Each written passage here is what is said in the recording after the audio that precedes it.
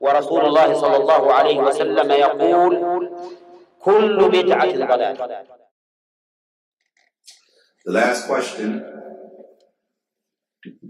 the Sheikh asked me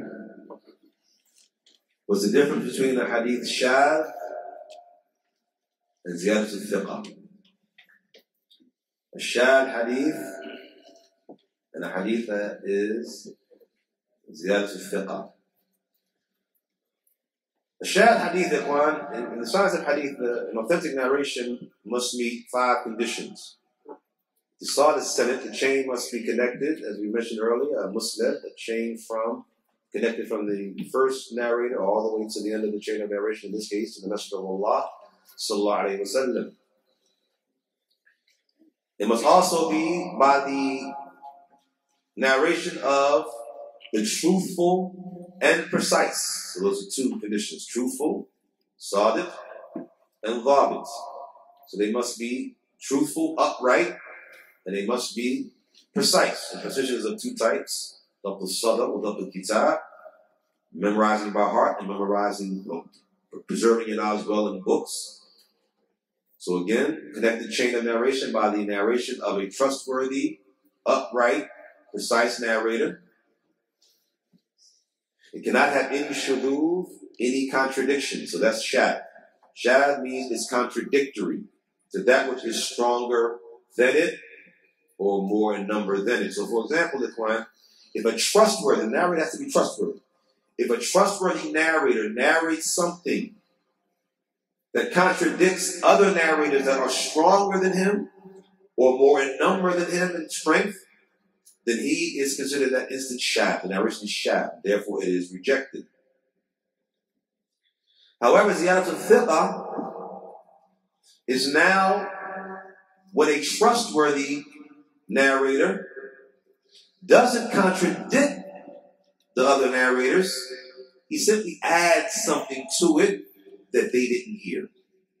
So, for example, there may have been several different sittings, for example, and maybe that particular student heard something in one sitting that the other student didn't hear. And he just adds what he heard or what he saw from the teacher that the others didn't hear or see. He's trustworthy, so therefore we take that additional wording from him because he's only adding something that the others didn't relate or narrate. However, if we know that they were all in the same sittings, for example, all of them were together in the same sittings, and one particular narrator narrates something that the others didn't narrate, and they're stronger than him, in that instance it is shadh. He has contradicted them. And so in that instance, that's the difference between shadh and between ziyadat al-thiqah. That was the last question he asked for him in the hospital. The example of a shadh hadith, I'll start a little trouble before I leave. The example of a shadh, hey, you knew I was getting ready to do it. So, the moving of the finger in the tashahhud, let's do it. So the narration, that the Prophet ﷺ that he pointed with his index finger, and in the wording it says, and he moved it. However, that addition was only reported by Za'idah ibn Qudama, one narrator. He contradicts 13 other narrators. And Zayd ibn Qudama, by the way, is Thiqatun Thabt. He's from the highest levels of precision and memorization. We're not going to play around with Zayd ibn Qudama. But look what he contradicts. Sufyan ibn Uyayna, Amir al-Mu'mineen fil Hadith. Sufyan al-Thawri, Amir al-Mu'mineen fil Hadith. Shu'bah ibn al-Hajjaj, Amir al-Mu'mineen fil Hadith. Abdullah ibn Mubarak, I can go on. So the point here, Ikhwan, is that out of all of those narrators, all of them narrate that the Prophet pointed with his fingers, only Za'idah mentions that he moved it. So he contradicts those who are more than him in number and those who are stronger than him in number. He alone, right? Now, Sheikh Muqbil said, if that's not shadh, then shadh doesn't exist. If that narration is not shadh, that wording is not shadh, then what's a shadh narration? It fits every criteria of a shadh narration.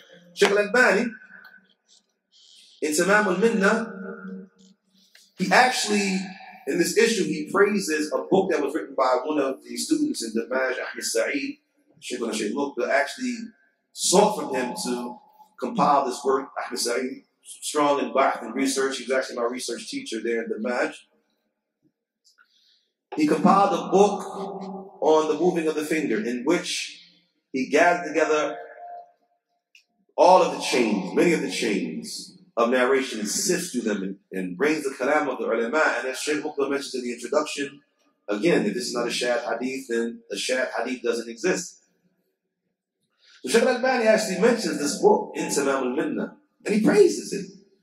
He says, indeed, it's a book, you can see the author was diligent in gathering the chains of narration and sifting through them with a work that we hope that Allah will reward him from walakin. However, and of course Sheikh Nasser goes on and gives his position. And he says it's from Ziyadat al-Fiqh. Basically, Sheikh Nasser argues it's from Ziyadat al-Fiqh. The problem here again, Ikhwan, is that we, as Sheikh Mukbil and the others have mentioned, that we do not have anything to show that he heard something outside of those circles, of those foremost students of their teacher, and therefore in this instance one would have to rule that with being shadh as opposed to Ziyadat al-Fiqh. Allah knows best.